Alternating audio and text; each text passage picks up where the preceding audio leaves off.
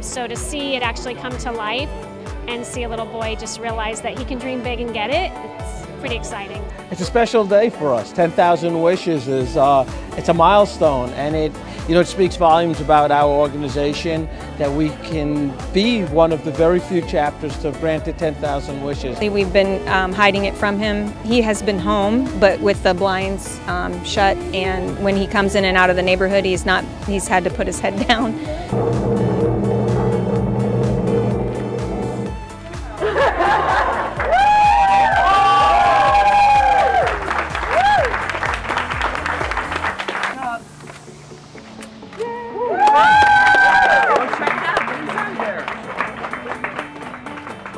Excited. I'm ready to go move in here and live here till I'm 40, and I'm just ready. Luke is a very laid-back, friendly, gets along with everybody, very outgoing, fun, 110% boy.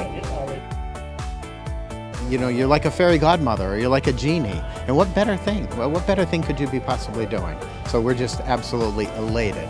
And I just think that the things that Make-A-Wish does for children is second to none. I mean, it's just an awesome, awesome thing that you guys do.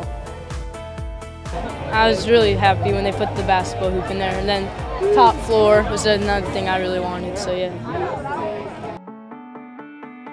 We talked a lot about hope and what a lighthouse symbolizes, and to me, I explained to him that it means that there is hope for a cure for him someday. And so I think that really made him think about lighthouses in a whole new way, and so it makes him excited even more.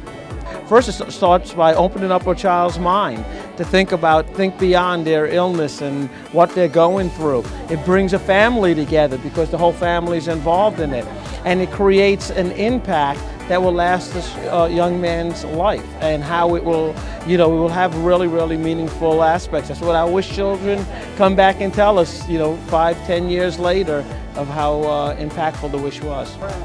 Holy cow, that's the big thing, and it's really cool.